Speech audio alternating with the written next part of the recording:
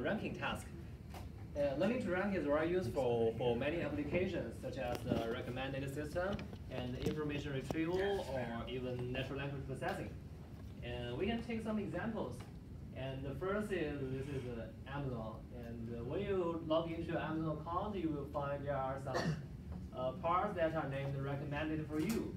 And it depends on what you buy, what you bought, and what you will recently, and it will show you some recommendation.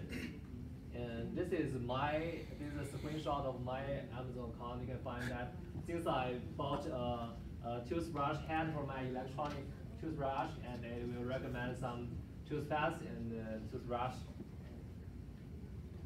And then the next example is about the information retrieval. And everyone every day maybe use Google. And the way you input such as information retrieval and quick search, and it will return many results that are relevant to information retrieval. The first result are always the most relevant page. And how to get the relevant pages or how to rank it is also a ranking problem. Another example is in the drug discovery, and there are millions of structures in a chemical library, and how do we identify the most promising one? And I chose the last example in the bioinformatics. We can use the ranking problem method to identify genes or protein structures that are relevant to a disease. Next, Zonghong will talk about the typical method of the ranking problem in details. Okay, I will introduce a more rigorous and mathematical way in describing our problem. First is the notation. You have a set of query. Say, for example, we have taken statistical learning this semester, and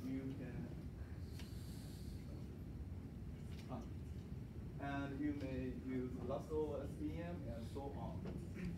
And next, if you are searching a specific query in the library system, it may give you a set of documents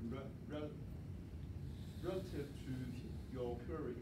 For example, if you use Lasso, you may have such papers. And next is the labels. It's an underground truth of the relevance between the specific. Click on the. Oh yes.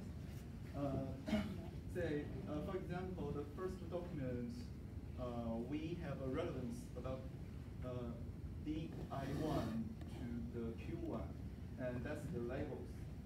Say, for example, we can arrange a label to the previous example. And next,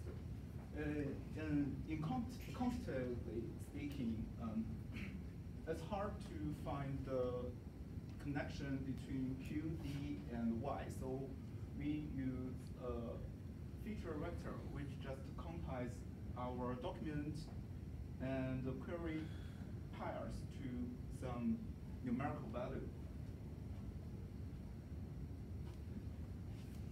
Okay, now it's the learning task. Since it's a statistical learning problem, so we need something to learn. It's the training set. We can express it in that way. We have a query QI and a set of documents related to QI, and also labels assigned to the set of documents. And also from our feature function, we can change our training set into this way. And next is the ranking model. It's just a learner that can make mapping our feature to some relevance, and then we can use those relevance to give a rank. Okay, so that's the summary of what rank problem is. It's just find a permutation of the number side, and then give the rank of the document side. And this one is a summary picture of this one. Here is our training set, and we learn through some algorithm, and we can learn a scoring function. And then D and Q m plus 1 is our test set. Then we can use F and the test set to give some scores correlated to our test set. Okay, and there are mainly three different kinds of approaches to study our problems. The first one is pointwise approach. And the input is the feature X, and output is the relevance degree. And we can treat it as, in least square estimation, we minimize the summation of residual.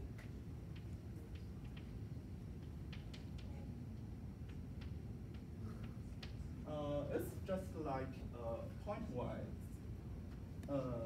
approach, yes. Because we just consider some specific ground truth value and some fitted value. But there is a limitation in the pointwise approach. It's ignore the group structures among the documents. Next is a pairwise approach, and we can see that the input and output is. And here I want to introduce concepts called Kendall's toll, and it will be used in our later coding example. So the population version of Kendall's toll is that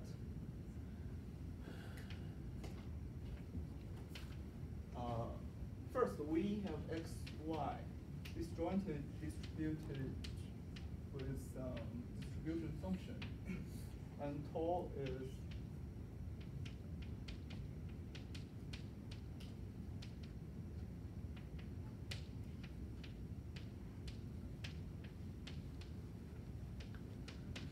and then we can make a simple version of that. It's just estimation of Kendall's toll. Is that the number of concordant pairs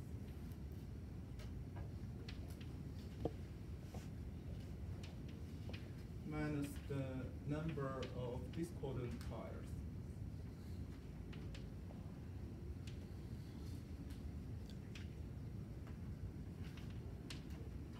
Divided by the total number of pairs is just n times n minus 1 divided by 2. It's easy to see that we have y1 to yn and a predicted value of y1 to yn. For the first one, we have n, and the second for y2, we have n minus 1. So take the sum, we get this number.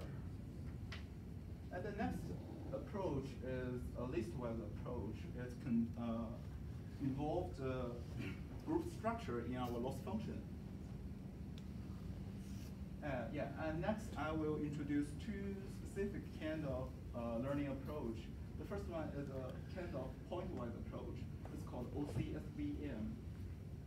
And here, it's just like a general SVM problem, and we can write the optimization problem in that way. And I will give you